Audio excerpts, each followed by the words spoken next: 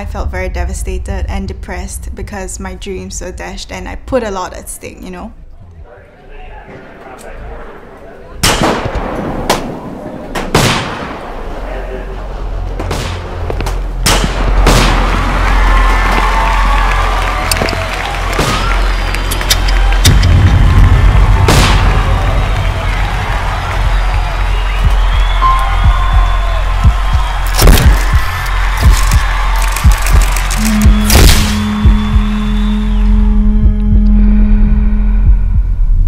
Body stability, smooth triggering, follow through, and breathe.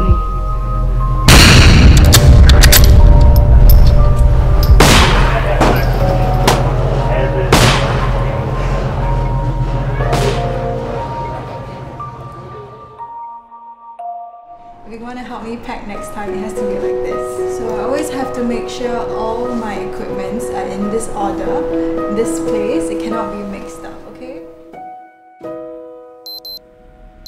Hey everyone, it's 8 AM in the morning and it's time for my morning drink, Milo.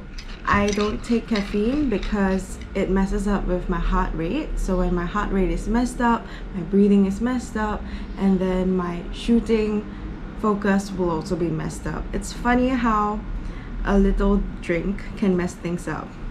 Anyway, cheers! I call myself a perfectionist. I won my first Gold Cup medal at the age of 14 years old, and because of this, it set the bar very high for me. I had very high expectations of myself, and I was so young, I didn't know how to cope with all these expectations and pressure, and there was not many people I could turn to for help.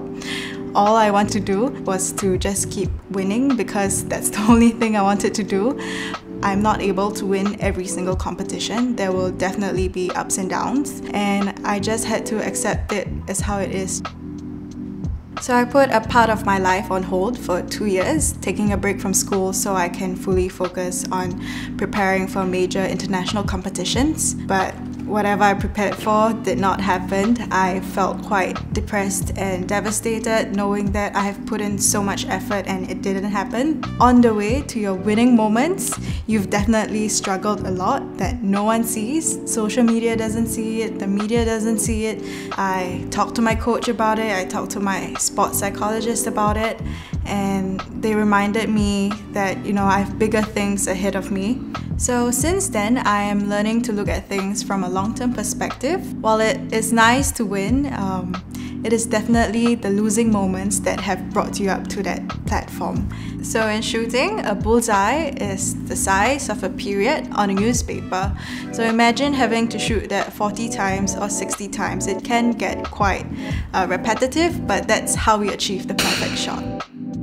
We do a lot of heart rate management, visualization, and deep breathing exercises to just help us master this skill. We are not like any other sport that requires a lot of explosiveness, but rather we are supposed to remain calm and composed. Just like the confidence I need in shooting, it is invisible to the human eye. It is a quiet inner confidence that requires a lot of, self-awareness to just cultivate. It is just like the beauty in women, it is more than meets the eye. Okay, let's go.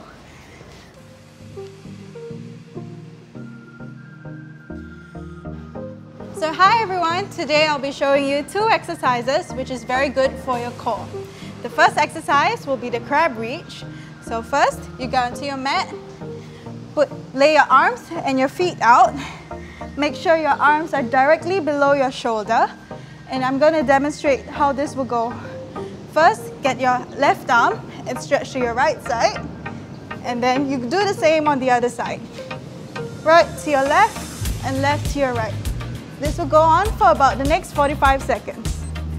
In this exercise, you have to make sure that your core and your glutes is strengthened, and make sure that you're doing it in a slow and consistent way, not doing it too fast, because that will just defeat the purpose of this exercise.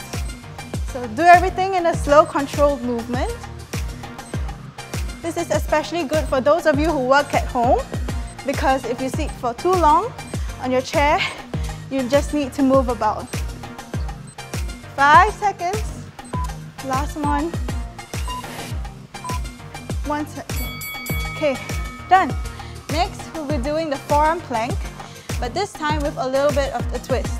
We're gonna do toe touches as well. So get into your plank position. Make sure your arms are parallel to each other and your foot straight. Make sure you're not going too low or having your buttocks too high. So your left foot will go to the left side of the mat and your right foot go to the right side of the mat. Let's go. 1, 2, 3. Make sure your core is tightened at all times. And also make sure your glutes is also engaged.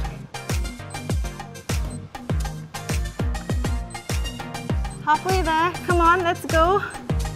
You're almost there. Make sure your butt is still intact, not too high, not too low.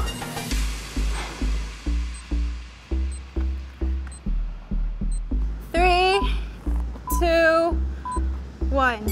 Okay, good job everybody. Thanks for joining me today on doing 2 exercises, which is also very beneficial for your core. As a sport shooter, the core is very important to me because it gives me a strong foundation as I have to stand long hours at the shooting range. So thanks for joining me today and I'll see you next time. Bye!